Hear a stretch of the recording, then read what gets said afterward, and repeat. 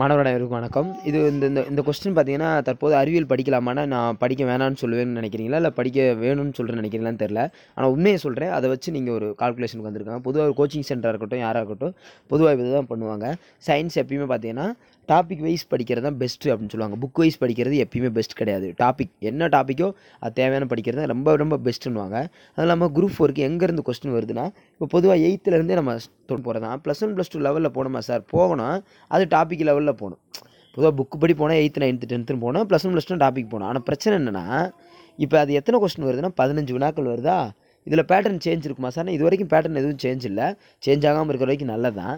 இப்போ சயின்ஸை பொறுத்தவரைக்கும் இப்போ படிக்கிறதுக்கான சூழ்நிலையில் இருக்கான ரொம்ப கஷ்டம் தான். ஏன்னா தமிழ் அண்ட் மேக்ஸ் கரண்ட் அஃபேர்ஸே கிட்டத்தட்ட 145 வினாக்கள் கவர் ஆயிடுது.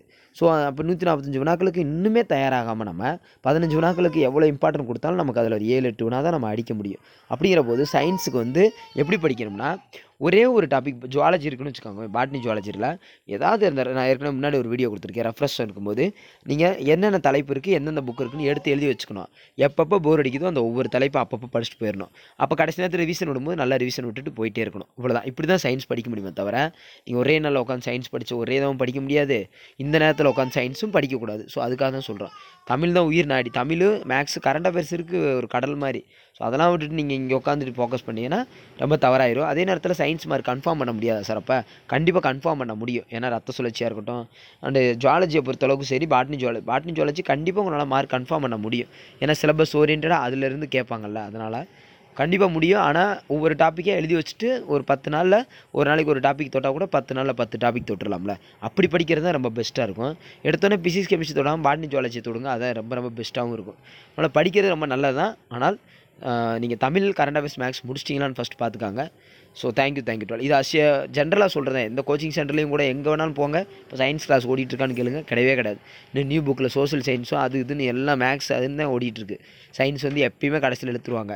ஆனால் சயின்ஸில் மார்க் எடுக்கணும்னு நிறைய ஆசைப்படுறவங்க நிறையா பேர் இருப்பீங்க. அது கொஞ்சம் பேசிக்கில் சயின்ஸ் இருக்கிறவங்க ஒன்றும் பிரச்சனை இல்லை. சயின்ஸே பேசிக் தெரியாதவங்க கொஞ்சம் வார்த்தைகள் கிரிட்டிக்கலாக இருக்கும்போது நீங்கள் டல்லாகிடுவீங்க. எக்ஸாம் இருக்கிற நம்பிக்கை கொஞ்சம் குறைய ஆரம்பிச்சிடும். அதனால தான் சயின்ஸ் யாருமே இப்போதைக்கு தொடவே மாட்டாங்க. ஸோ உங்களுடைய மைண்ட் செட் தகுந்தாப்பில் யோசிச்சுக்காங்க. ஆனால் கண்டிப்பான முறையில் சொல்கிறேன், சயின்ஸ் உங்களால் 7லேருந்து 8 வினா அடிக்கிறது ரொம்ப சேஃப். அடிச்சு தான் ஆகணும். அதை அடிக்கணும்னா இப்படி தான் படித்தாகணும். புக்கை எடுங்க, புது புக்கை எடுங்க. புது புக்கில் எல்லா சிலபஸ் படி கரெக்டாக கவர் ஆகிருக்கு. அந்த 9th 10th புக்கெலாம் கரெக்டாக கவர் ஆகிருக்கும். அந்த புக்கில் என்ன தலைப்பு இருக்கோ கரெக்டாக அண்டர்லைன் பண்ணுங்கள். அந்த தலைப்பை மட்டும் ஃபோக்கஸ் பண்ணி படிங்க. ஸோ அவ்வளோதான், சிம்பிளான விஷயம் தான். சயின்ஸை பொறுத்தளவுக்கு எளிமையாகவே படிங்க. ரொம்ப கிரிட்டிக்கலான இருக்கிற வார்த்தையை யாவும் வச்சுக்கிற வேணாம். எளிமையாக ஃபஸ்ட்டு புரிஞ்சுக்காங்க. கிரிட்டிக்கலான இருக்கிற வார்த்தையை ரெட் கலரில் பாக்ஸ் பண்ணி வைங்க. கடைசியில் ரிவிஷன் விடும்போது 1க்கு 2 டைம் பார்க்கும்போது அதுவே யாவும் ஆயிரும். Thank you twelve. தேங்க்யூ.